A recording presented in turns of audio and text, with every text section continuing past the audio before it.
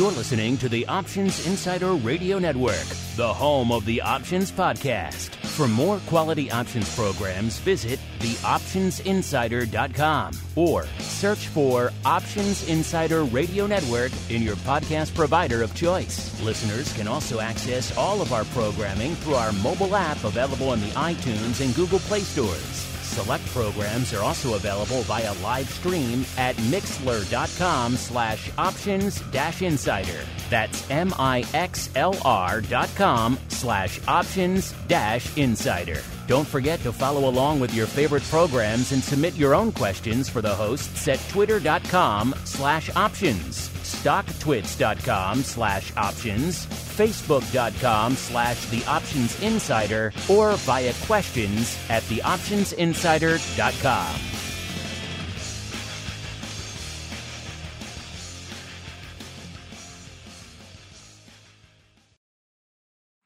Welcome to Volatility Views, the premier program for volatility traders. Each week, we'll take a deep dive into the world of volatility with in-depth analysis, trading activity reviews, strategy breakdowns, cutting-edge education, and much more. We'll also bring you exclusive conversations with the traders, researchers, and asset managers who are reshaping the volatility landscape.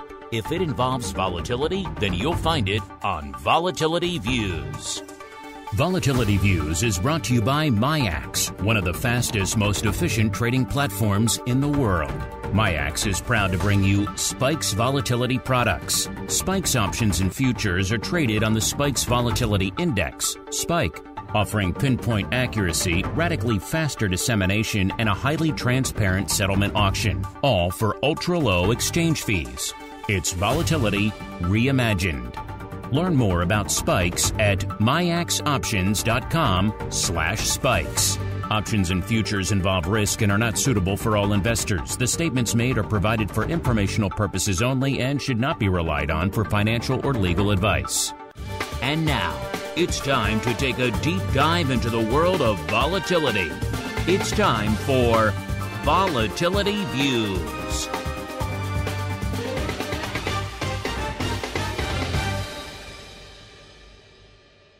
All right, everybody. That music means two things. First, I am back in the Chicago studio, back from the Southern studio here.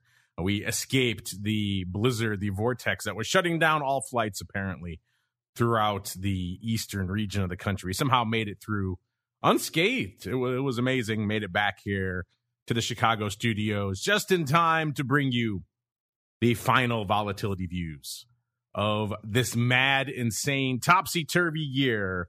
My name, of course, Mark Longo from theoptionsinsider.com. I want to welcome all the new folks. We've had listeners, obviously, for the full decade-plus run, but we know, looking at the numbers, there are new folks discovering the content and, indeed, the show every month, including last month. November was quite a banger. I haven't run the numbers yet for December, but it's looking on par for yet another record month here. So welcome to all you new folks out there. Of course, if you do like what you hear, and you're on the on-demand side, one of our legion of on-demand listeners, all we ask is that you rate and review it on your platform of choice. It really does help, clearly, the legion of new folks continue to discover the content out there. If you're on a platform that won't allow reviews, then, of course, head on over to the App Store where we can find our app. A lot of people like to leave their reviews there as well. And, of course, if you want more in your lives, and hey, who doesn't? Including, let's say, you don't want your year to end with volatility views. You want, let's say, an options oddities in your life where we break down some awesome, unusual options activity for today and for the year. And we've been doing so all year long, as well as access to all of the awesome pro Q&As we've done for the entirety of this year and indeed most of last year. There's nearly 200 episodes up there now. There's only one place to go, theoptionsinsider.com/pro, or for you cool cats out there, /secret club. Head on over there, click on the link, and join the ever fun party. Of course, gives you live access to this, everything else we do, and also enters you in the drawing to win our awesome giveaways coming up. Today is the last day to be entered into the prize pool for the December Pro Trading Crate. Just look on our Twitter if you want to see the stuff people are winning. They're quite giddy, so you want to be giddy like them, theoptionsinsider.com/pro. And we ran the numbers coming into the end of the year, listeners. We looked at all of our guests and their records for the crystal ball, and we'll reveal the tallies at the end of the show here, but it became readily apparent that there was only one guest who could join us here on the final show. He had the best tally amongst all of our guests for volatility crystal ball bullseyes on the show here with a whopping 2, which is a lot for someone who's only on the show not that frequently. So I'm pleased to welcome in to the MyX hot seat this week our old friend, Mr. Matt Amberson from ORATS, though we know him around here as the Oracle of New Hampshire, as his vol prognostication record reinforces. Mr. Matt, welcome to your prize, sir. You get to be on the final volatility views of 2022. Congratulations, sir. It's an honor, Mark. I didn't know that, so that's exciting. You know, I love the show because it disciplines you to make a call. And so, you know, the first couple ones that I got, first shows that I was on, I was like, I don't know. And then I started, okay, we could do this. We could look at some of our numbers and try to figure this out. So, yeah, it's been fun. So I'll take that prize. And it's great to be with you. Pretty quiet here in ORATS land, although it's been a very busy year, and looking forward to taking the opportunity to look back on the year and see what we've got for next year. Should be a fun opportunity. Our usual compatriots, the Rock Lobster and the greasiest of meatballs. I'm not a monster. They are on their well-deserved end-of-year holiday vacations. We will, of course, get their prognostications next week for the end-of-year crystal ball, which is going on right now, fast and furious. If you haven't weighed in over there at Options, that is the place to go. We'll also pay off your prognostications for those of you who were listening last year. We'll see if any fabulous prizes were won. But now it is time to get to it, listeners. The final volatility review for 2022.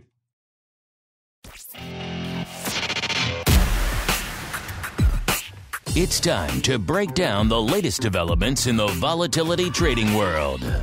It's time for the Volatility Review.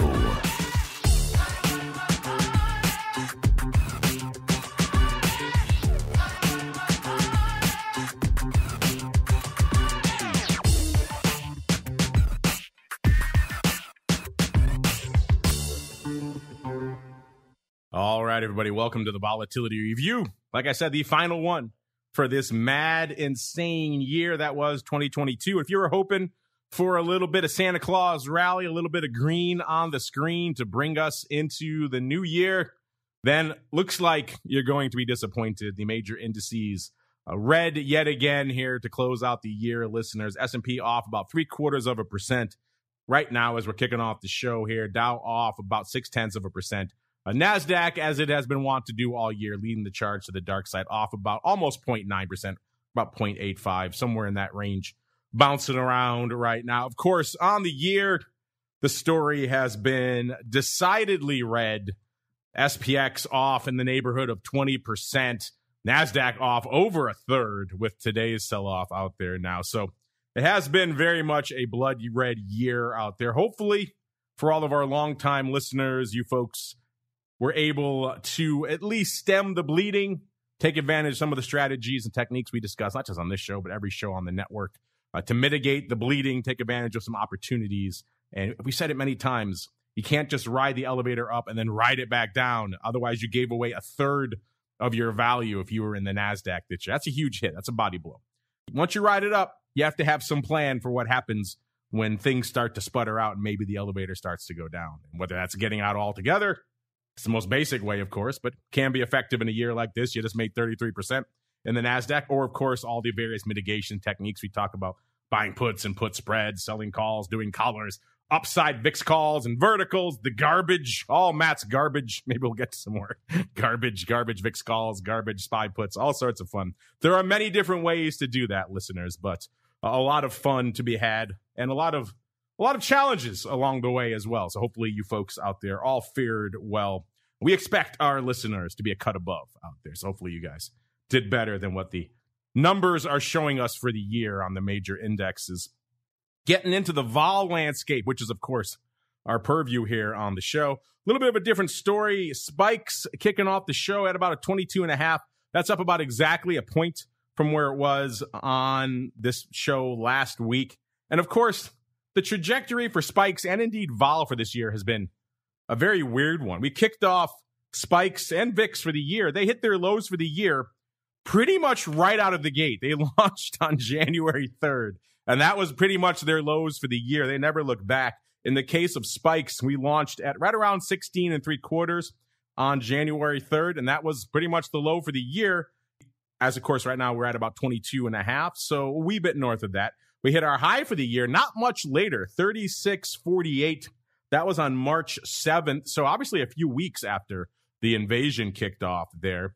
And then the rest of the year has been ambling somewhere in between those two goalposts out there. So a crazy year indeed. VIX, a very similar story, at about a 22 when we kicked off the show. That's up not even a full point, up about 0.8 of a point from where it was this time last week.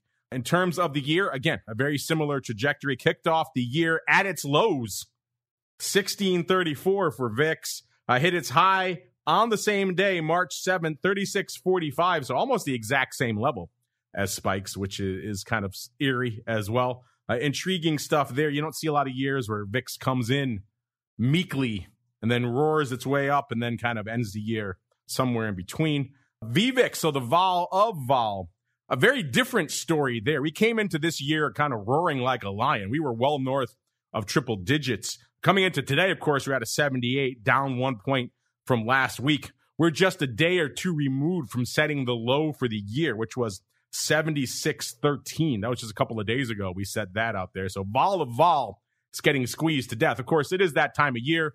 It's a seasonal time, which makes it all that more interesting that we came into the year last year with so much vol of vol. We opened the year at 109.31, listeners. We topped out just a few weeks later on January 24th. So not in February with the invasion, not even in March, not even in some of the sell-offs you saw later in the year. The apex for vol of vol was a whopping 173. That came on January 24th, listeners. So we were well into the triple digits for much of the first half of this year. We didn't break 100. Remember, that was a big story when VVIX broke 100, that we didn't really break it and close below it until May 25th. Much of the first half of the year, we were north of triple digits. Of course, now we're hanging out at 78. If past is prologue, we're not going to hang out at 78 for too much longer. But then again, who knows in these mad, insane years. The Viking, our other measure of vol, an interesting story as well. That one obviously has a shorter path behind it. It only launched a little over a year ago. Right now it's at about a 93. That puts it down 8 points from where it was this time last show. Its all-time low came not in the last week, but actually back in October 28th. It hit a 57 and about a quarter. So that was this year low and the all-time low for the product. Its high, they set same day, January 24th, 204.31. So we are obviously much closer to the low than to the high out there in VSPKES out there right now. All right, Matt, that's a long way around, a lot of table setting to getting into what's lighting it up. We'll start with what's lighting up your tape here in the final week of the year. Then we can expand our discussion to other fun topics.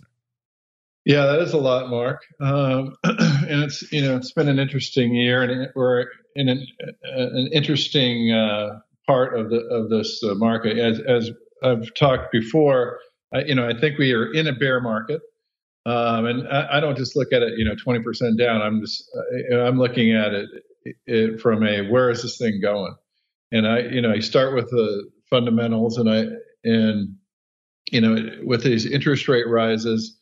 What tends to happen is when the Fed plateaus, that's when the recession starts. So if you look back,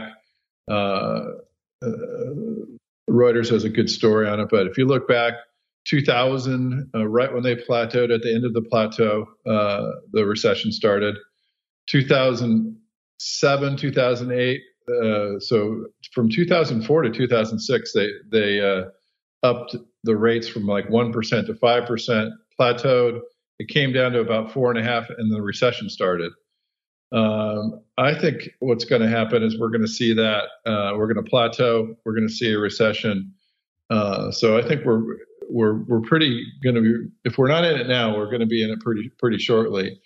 And what I think is going to go.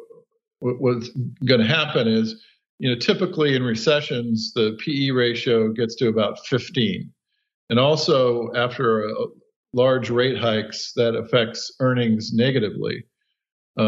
sometimes down, I don't know, 10%. So that gets us to about 200 in earnings times 15 PE is 3,000. So that's my target's been there since, I don't know, it seems like about 3 months ago. And so what I think is real interesting is it's kind of the most anticipated bear market. PE, put call ratios. Although Henry had a good article on the put call ratios that we could touch on later if you want. Everyone is just already positioned for this, and the weirdest thing in the market right now is the skew or the slope is very shallow, meaning calls and puts have close to the same volatilities, which normally never happens. And so, what's really lighting it up for me is that, I think that's the story of the market. Like the slope, we usually measure it in, how much percent for every 10 deltas more in the money. So it's usually about 8.5 or 9% for the SPY. And it got now it's trending about 3. So, and it has not been this low since we started measuring it back in 2007 and presenting it. So, interesting for a bear market that the skew is that's shallow. And when we're getting these sell-offs, the VIX is not really participating, meaning it's not going up and not providing a lot of protection. The VIX in 2022 never got above 40. If I'm looking at this chart correctly, got near there, but that's pretty. We had a pretty eventful 2022, and the VIX never got above 40, and also it's not getting below 18.5. So that's the channel that the VIX has been in 22. So that's something to think about. Firstly, we're down quite a bit, over 20% in some of these moves, and the VIX is staying somewhat contained, but it's also kind of contained at a higher level. So this is a different, and we do a lot of back testing. This is a different type of a year. You're seeing the market when it goes down. Not going down as quickly, save June. And when it goes up, sometimes we've had some face-ripping rallies, especially like when the Fed, people are trying to guess what's going on in the Fed. Of course, what's most important now is what is the Fed going to do? And I think now that they've stated that they're going to pause or at least slow down, that's taking some of the volatility out of the fixed rate markets. Fixed income markets, and that has led to slightly lower volatilities in the equity markets, and so that we're seeing lower vols in the equity markets, even though the markets hasn't been performing all that well. So putting all those things together, and then also earnings are a lot more important, and especially with companies predicting their future performance is going to be big, especially in this upcoming earnings. I think we're going to see a lot of downgrades and a lot of negatives earnings projections. And then I think really the April earnings is going to be pretty bad, pretty bloody. And then after that, the recession goes. Who knows how long it's going to go? But I think that's when we're going to find out a lot. So, that's what I'm seeing in the market right now, Mark. It is strange. It's definitely a lot different from the the bullish market that we've had since 2008. Essentially, it's a lot. It's different now. A lot of the back tests that we've done that have performed well in 2022. Are the strategies that performed well in 2007, 2008, 2018, the bad years. So, definitely a different market condition right now. Again, I think we're going to see some, still see some, disciplined or contained selling into next year. just because everyone's so well positioned for it. So many people have puts, and we could talk about how to still protect yourself when the volatility is relatively high in the VIX, and it's not really going to kick up as much as you would expect in a bull market. When the bull market goes down, the volatility really kicks up. In this type of a market, everyone's so positioned, they're kind of selling into it. So you got to do some different strategies. So that's what I'm seeing in the markets. A lot of moving parts. It's complex, but that's what I'm seeing. Well, you mentioned some of those interesting trends and moving parts out there in the market this year. There are a lot of those trends to dissect. You kind of just hit on one, so maybe we'll start there. It's this notion, as you put it, we had a very eventful year, and VIX never got above 40 this year. That really seemed to resonate with a lot of people this year. We saw this persistent drumbeat across the board, vol, twit, financial media, everywhere, somewhere along the lines of, is the VIX broken? Is the VIX not really responding to the stimuli and what's going on out there in the market right now? In fact, right now, as we speak, Matt, today, we're recording this last trading day of the year, December 30th. This morning, an article on MarketWatch, did 2022 break Wall Street's fear gauge, why the VIX no longer reflects the sorry state of the stock market? So this has been a persistent drumbeat for most of the year, Matt, and it continues right now as we speak.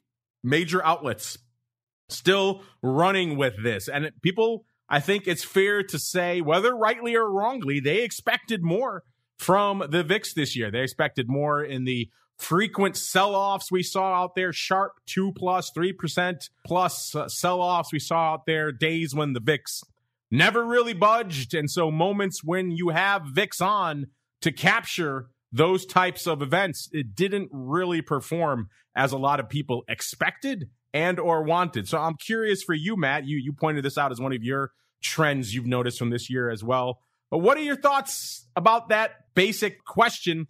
Do you think the VIX is broken, sir, as they are postulating yet again this morning on MarketWatch? Well, the VIX is the VIX, and it's, it wasn't designed for anything. It was designed for being the VIX.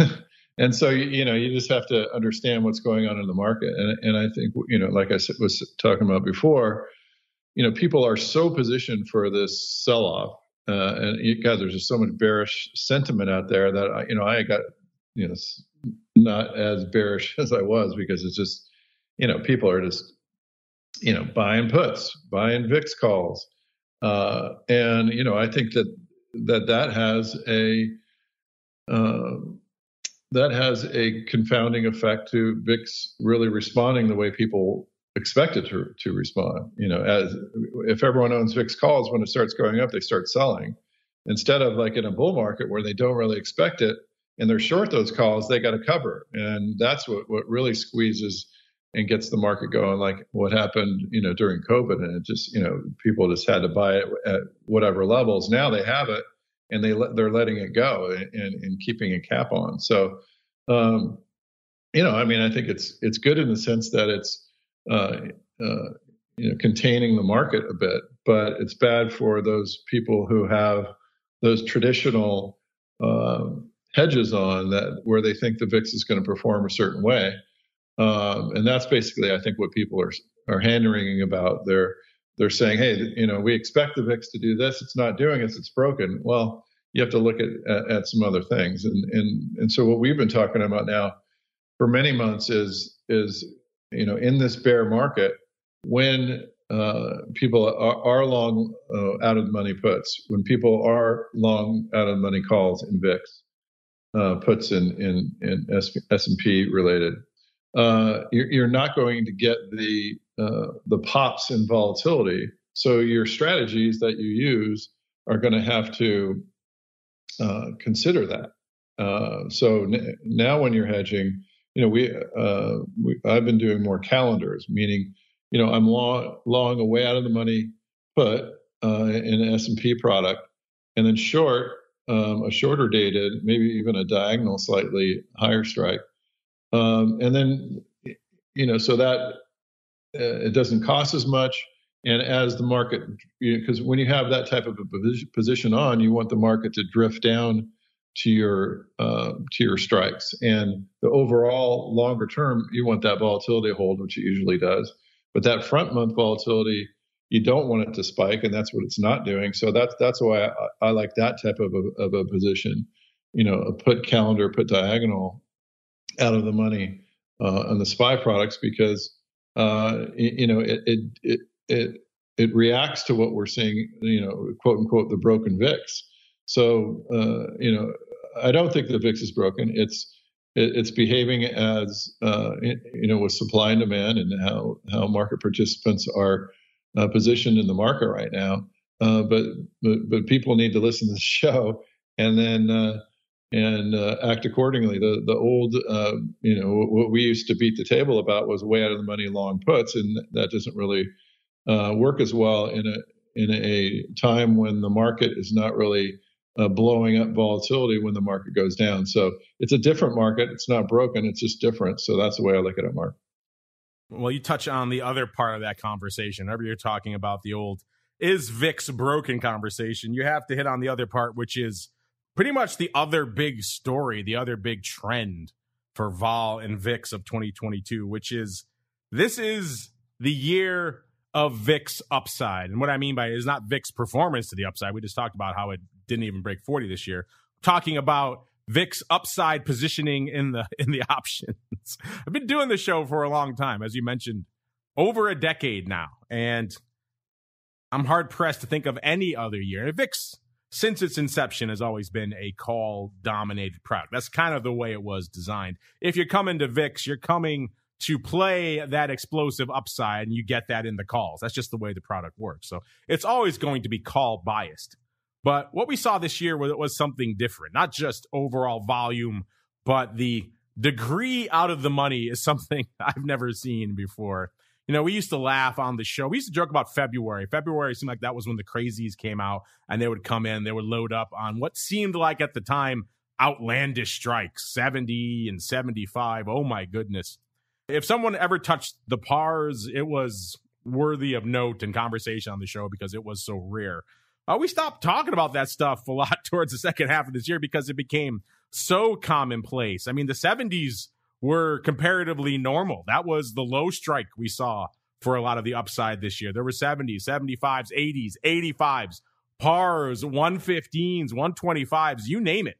The out-of-the-money call strikes just had a life of their own, and one that I've never really seen before. And I think, to Matt's point, I do think that played a role in this other debate out there, the quote-unquote "is VIX broken" debate, when everyone and their mother and every fund is loaded up to the gills on all the ridiculous upside you could possibly imagine. It's going to play with the way VIX responds as a result. I'm just looking at the numbers right now for the year, listeners. And we started off the year looking at this is just call open interest now.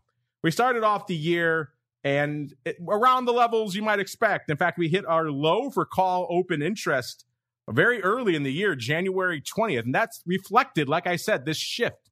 There was this paradigm shift. I wish I could point my finger at exactly what the catalyst was. Was it a research paper? Was it an event, a conference? It seemed like something really just sparked the imagination of a lot of funds this year to want to pile into the upside of VIX in all sorts of ways, not just buying the upside outright, but as we've seen, the 1x3s and the 1x5s and all sorts of other ratios as ways to do it out there. So we hit our low for call open interest on January 20th, right around 3.6 million contracts open on the call front, and then never looked back. Hit our high for the year, nearly 9 million contracts, 8.9 million contracts. That was a little over a month ago on November 16th. So there were many times in the past where VIX total open interest wasn't even 9 million contracts. So to have that many just in the calls, again, just reflects what a paradigm shift we had between January and the end of the year. So intriguing stuff out there. Matt, you just touched on this as well. This has been a frequent talking point for you and I as well. It's been the rise of the garbage VIX calls and, of course, their counterpart, the garbage SPY puts. I know you've been investing a lot of effort and analysis over there at ORATS into the garbage end of the spectrum. So maybe we can have a second name for this year, not just not just the year of VIX upside, but the rise of VIX garbage. What do you think, Matt? What are your thoughts on this just explosion of upside? Everyone had to have it this year in VIX. Well, I love those, Mark. I don't love them as much now for the reasons that You're all about the garbage. That's why we have you on the show, sir. Yeah, love the garbage. But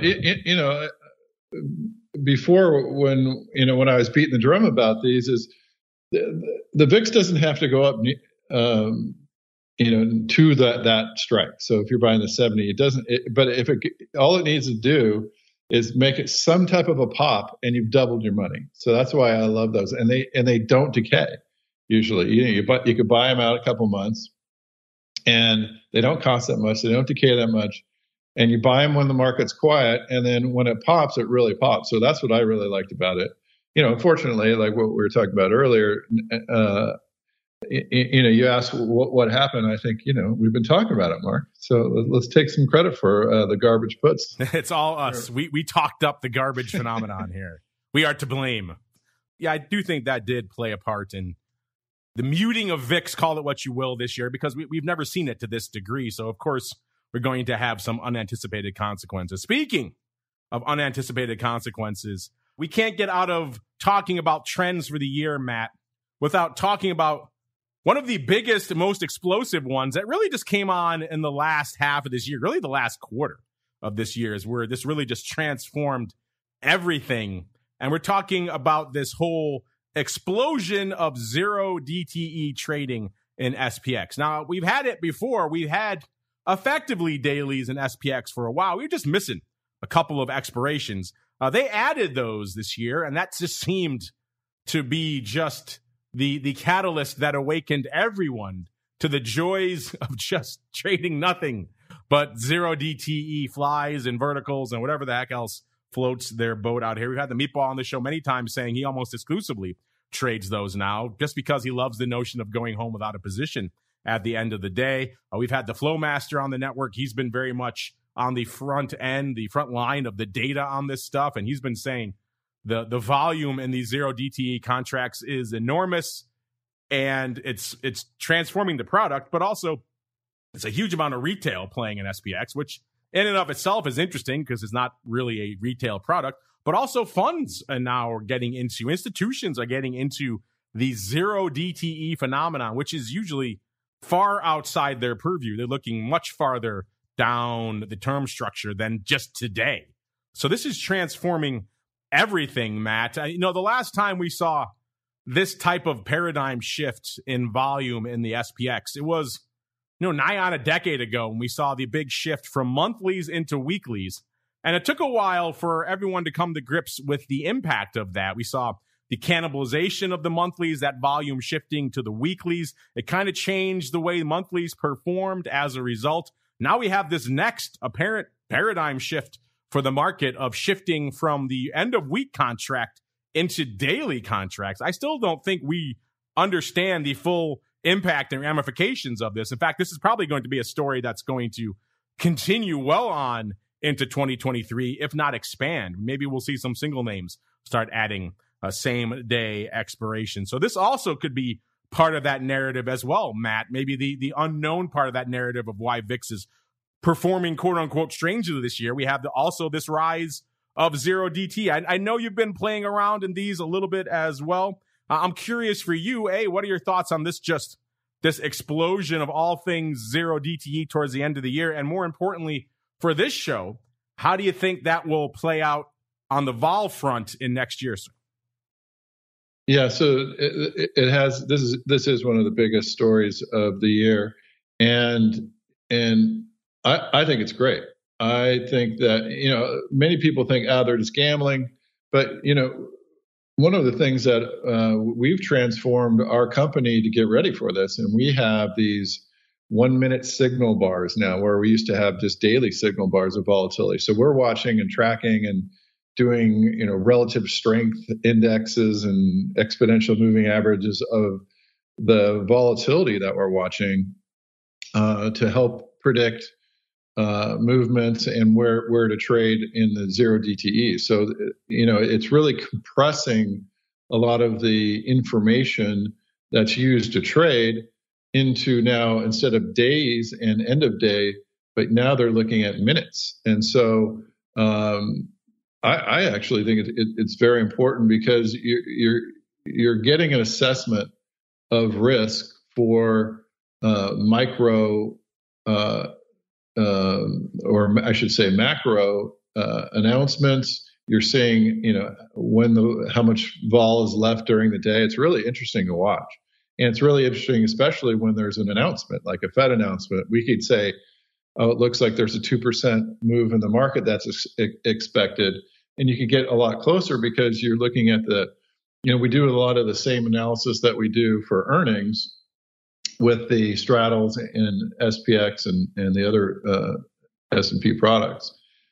And as you know, we don't just look at the straddle and say that's the percentage move for the day.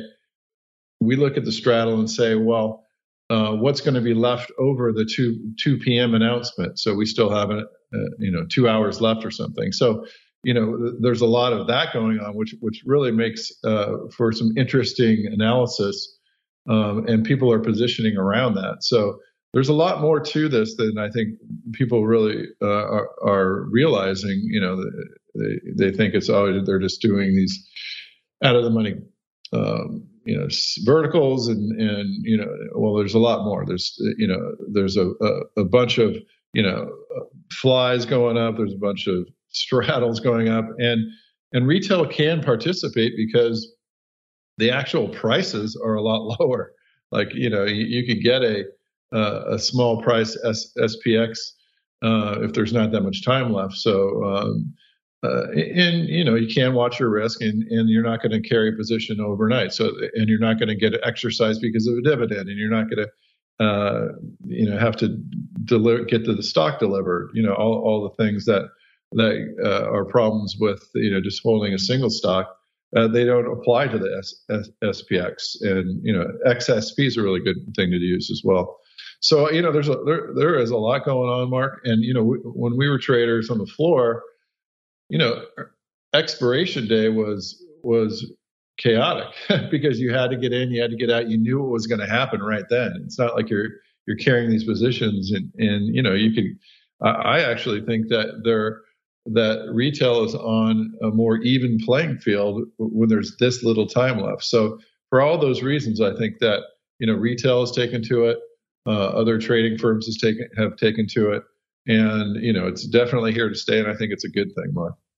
Yeah, it's fascinating. I think we've really only just seen the beginning of this trend. I'm curious for you folks out there, listeners. We've done some questions of the week about this, but what are you guys out there using these 0 DTE contracts for? Are you playing with them yet? Have you yet to dip your toes in? If you are hesitating, you're one of the few. It seems like everyone and their mother is trading these things out there right now. So that is definitely the trend we have on our radar for 2023. And more importantly for this show, how will that impact volatility? Because there will be some impact.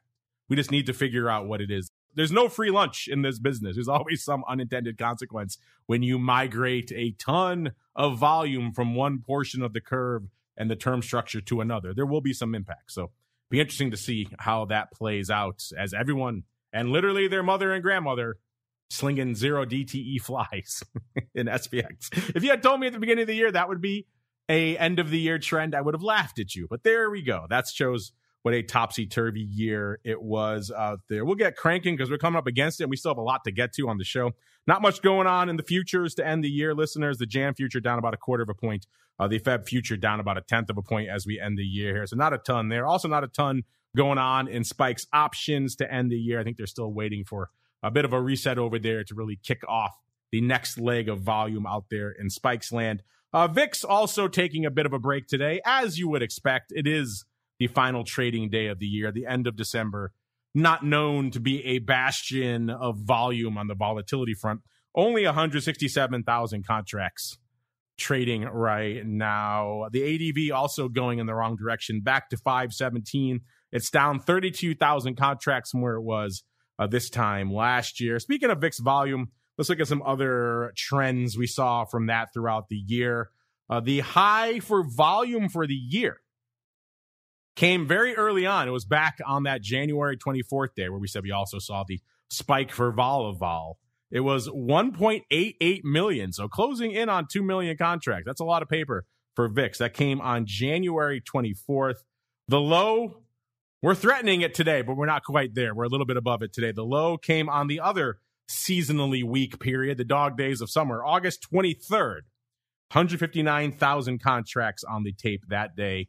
So intriguing dichotomy there. We hit our volume record pretty much out of the gate this year and never really looked back again. We had a couple other days over a million slightly this year, but it was a challenge this year to even really hit that M handle with any sort of frequency out there. And we had some rocking days in the index this year. So again, another notch in that conversation of, is VIX muted? Is it different this year? We also didn't see perhaps some of the volume we might have expected on some of those very active days. Right now, coming into the end of the year, the OI obviously light. It's only in the 28th percentile for the year.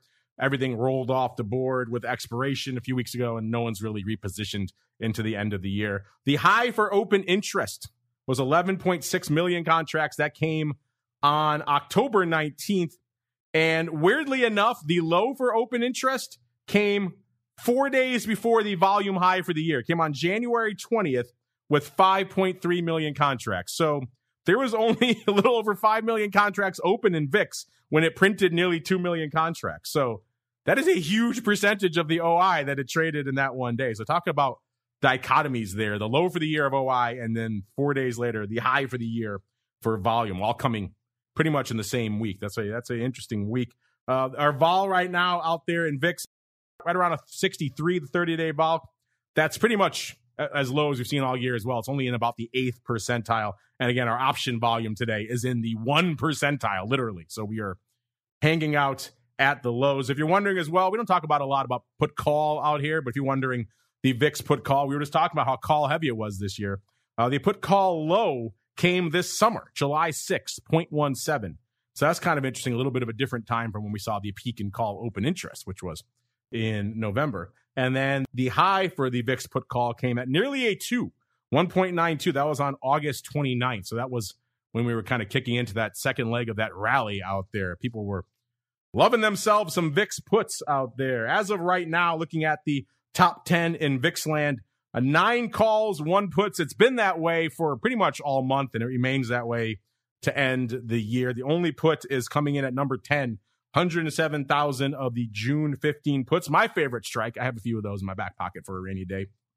We've talked about those on the show this year, listeners. And the number 1 position out there in VIX options right now, 233,000 of the Jan 70s. Again, going back to my point from earlier, the 70s are just the beginning. We have 75s in March open. We have 80s open in February. We have 80s open in March. I mean, it goes on and on. The quote-unquote garbage is never ending out there this year. Again, the rise of VIX upside. In terms of action from this week, not a ton. Monday was obviously closed. Wednesday, 202,000 contracts. Tuesday, 202,000 contracts. Wednesday, 325. Thursday, 342. And today, like we said, only 167,000 contracts on the tape. So not a ton to break down there. Let's keep rolling with some of our other vol friends out here because we have to get to our end of year fun. SPKX, 2190, down about 1.4 points on the year. No paper to speak of. Sparky, 19.5, down about a quarter of a point. No volume to speak of out there as well. SVIX, weirdly enough, it's at a 1440 right now. It's unchanged. And just yesterday and coming into today, it was almost literally where it was when it launched on March 30th. It launched at 1480. Remember all the controversy? We thought that would be the story of the year, the return of inverse VIX. End of the year, nobody gives a crap except for Russell. It was at a 1480 when it launched. It's at a 1440 today. So it was almost literally unched on the year after all that Sturm and Drang. 52-week low came on June 10th, 914. The high for the year came on April 4th of 1533. So not that long after it launched, it hit its high for the year and never really looked back. Not a ton of positioning out there as well. The big position, such as it is, 2,300 of the Jan 14 calls. Out to UVIX, everyone waiting for the reverse splits in these. UVIX is at a 6 even today, down a tenth of a point. The volume 5,700 is the ADV, so that's down about 400. It hit its 52-week low yesterday of 570, so that should tell you where UVIX and UVXY are hanging out. This one also launched this year on March 30th at 1535, so this one has lost a lot of value, as you would expect. 52-week high for the year came on May 9th, 2721, and the top UVIX position right now, 2100 of the March 25 calls. Let's get out to UVXY as well. No news yet on the reverse split. It was at a 7 when we kicked off the show. Unched right now. We're seeing about 75,000 contracts out there. The ADV is about 205. That's down 9,000 from where it was this time last week. So looking a little bit more robust than it was in the past. 52-week low, they hit that yesterday as well, right around 6 3/4. It started the year at 1181, so obviously it lost a decent amount of value on the year, even though it's not point-wise, it's not as much as we're used to seeing UVXY shed in a year. It actually, if you look at the high for the year, that came on March 7th. That was right around 23.5. So from the high to now, it has lost quite a bit of value.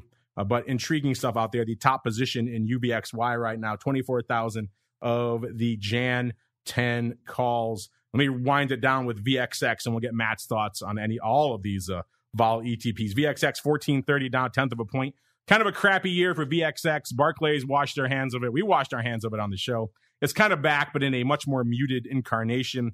Only 27,000 contracts on the tape today. It kicked off the year at 1790, so it's down about 3.6 points from there. Hit its 52-week low actually yesterday as well, 1391. So down pretty much 4 points on the year. That was yesterday. The 52-week high, this is a weird print, 4165. It shows that coming back in March. I can't really confirm that, though, with my other data. So I think that might have been that period when VXX was starting to, let's say, just perform weirdly, because I don't know how reliable that print is. So intriguing stuff nonetheless. Matt, anything catching your eye this year in our panoply of VIX ETPs, or I should say really vol ETPs, sir? Well, it's the big thing about these are the roll downs. And so, where they're having to sell a lower future and buy a higher future. And usually, the strategy that back tested real well was long VIX puts, long VXX puts.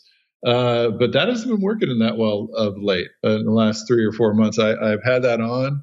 It looks juicy, but we're just not getting the roll down. So I think that's probably the bigger story, just because the volatility is starting so high and the percentage roll down isn't as great. So you're not seeing these decay as quickly and reverse split as fast. So that's the thing that I've noticed. My normal strategy of long puts in the long VIX products have not been working as well in the last 3 months or so. And I think that has to do with some of the things that we talked about, the bear market and the roll down's not as great in the contango.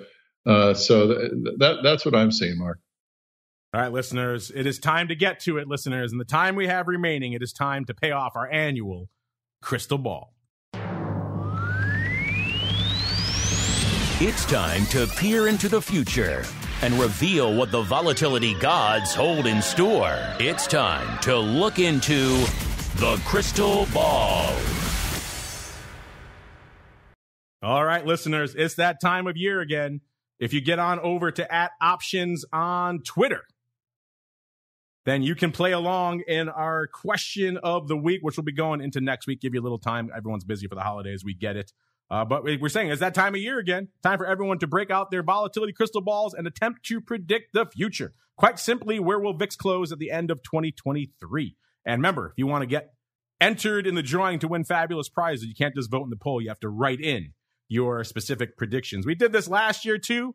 And we asked you quite simply, where will VIX close at the end of 2022? And we gave you 4 choices last year. Frothy, 15 to 19.99. Elevated, 20 to about 25. Very elevated, north of 25. And quiet, below 15. A lot of you picked in the teens. 41.9% chose the 15 to about 20 level. So you expected a close firmly in the teens.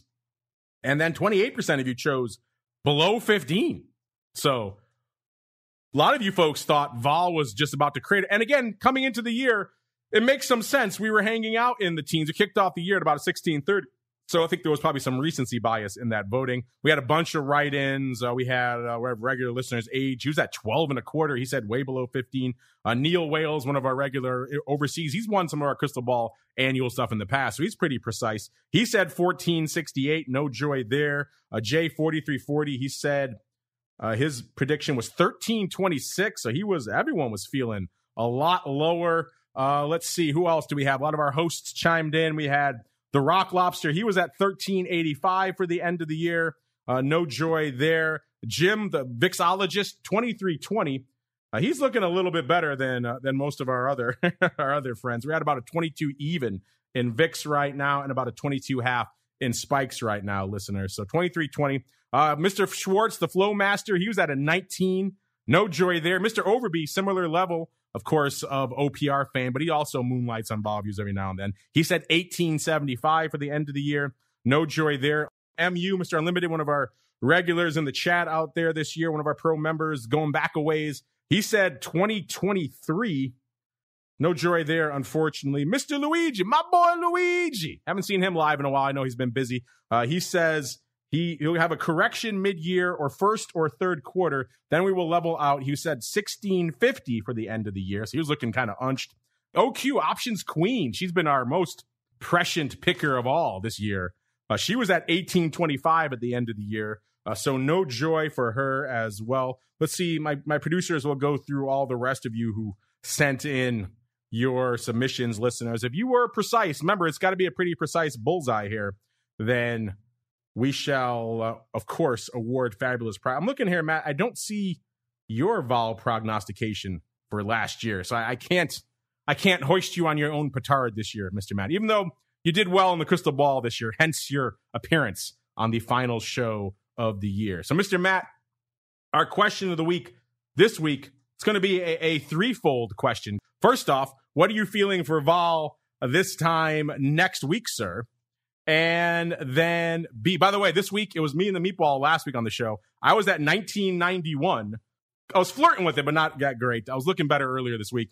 And then, actually, no, I was at 2036. I take that back. Mark was at 1991. That's his palindromic nonsense again. I was at 2036, so closer, but still no cigar for either of us this week. Mr. Matt, a threefold question for you. First off, where will vol be next week? And then we need you to vote in our poll. Which of these ranges you think vol will be in at the end of next year? Above 26, 21 to 26, 16 to 21, or below 16? And then thirdly, we need your precise vol prognostication for the end of the year. A threefold question, sir.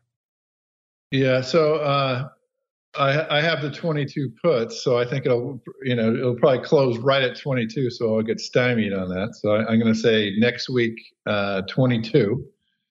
I think the market's going to go down. The VIX is going to top off again about 40, and then it's going to rally into the end of the year. So I think we should be about a 18.5.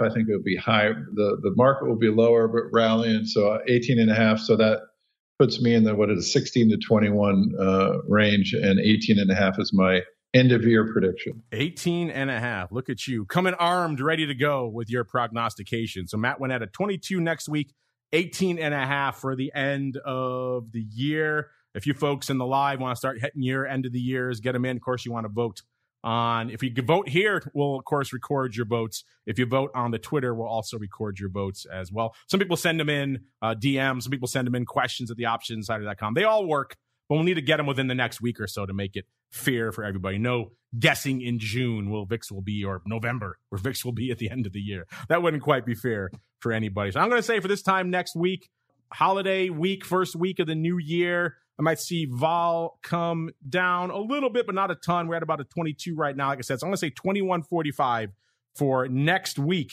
And then the end of the year, ooh, I may have to hold off on my prognostication just because our poll is still live. And I don't like to give my prognostication until the poll is done because I hate to sway what's going to go on there. The poll is live right now. It is pinned at options, but I will definitely give it, once the poll is done, I will definitely give my prognostication for vol at the end of the year on next week's show, listeners.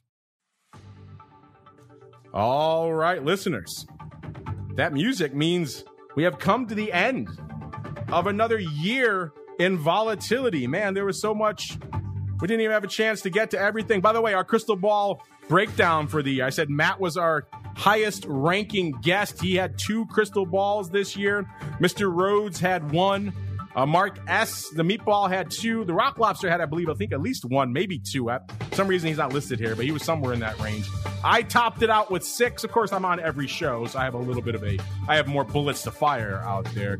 6 is not my best year. I think I could do better, but I'll take 6, such as it is for the year. So a fun year, listeners. Again, a record year for the network and for Volatility Views, and it's all because of you folks out there downloading, streaming, subscribing, recommending it on your platform of choice. You guys are really the best, and gals. We love you all out there. Can't do Vol Views without you folks. And before we go, Mr. Matt, if folks are intrigued, they want to check out what you got cooking in the land of the rats, where should they go? What should they do? ORATS.com is the best place to start out.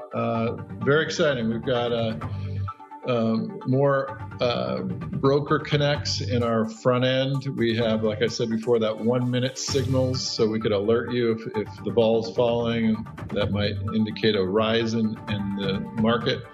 And we're also putting that in alerts and also into auto trading by about mid-year next year. So we have a lot on the plate. Great scanners, great data, 1-minute intraday data that you could hit with an API. So ORATS.com. You can hit me up at Matt, M-A-T-T, at ORATS.com too, Mark. Thanks. There you go. Check him out, Matt at ORATS.com, or to give him a follow on Twitter at OptionRats. I'm starting to see the prognostications coming in from our live folks now. Option God 1960 for the end of the year. Nichols 2020. Pariah Pants. I like that handle. That's a fun one. 2212. Are your pants a pariah? I don't know. I need to dig into that handle some more. 2212 for the end of the year. Good old Frank 1209 1870 looks like 1870. Yeah. Okay, so keep those getting in. Our producers will record all of those. So if you guess in the live chat today, you will be officially registered there. Speaking of the live, you folks in the live hangout, we'll pump some fun stuff in there. We got a special treat for you.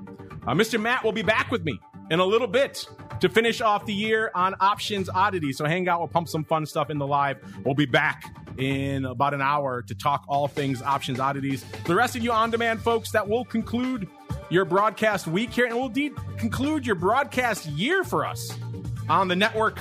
Again, I want to thank you all. We love you all out there. We couldn't have had the record year that we did without you folks out there. You are really the reason that we do all of this. So stay safe out there. Enjoy a great, happy, fun new year with friends and family. And we'll see you back here next year for more Volatility Views.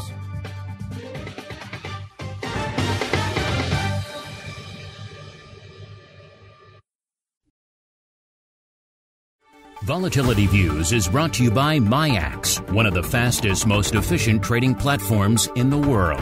MIAX is proud to bring you SPIKES Volatility products. SPIKES options and futures are traded on the SPIKES Volatility Index, SPIKE, offering pinpoint accuracy, radically faster dissemination, and a highly transparent settlement auction, all for ultra-low exchange fees. It's volatility reimagined. Learn more about SPIKES at MIAXoptions.com/spikes. Options and futures involve risk and are not suitable for all investors. The statements made are provided for informational purposes only and should not be relied on for financial or legal advice.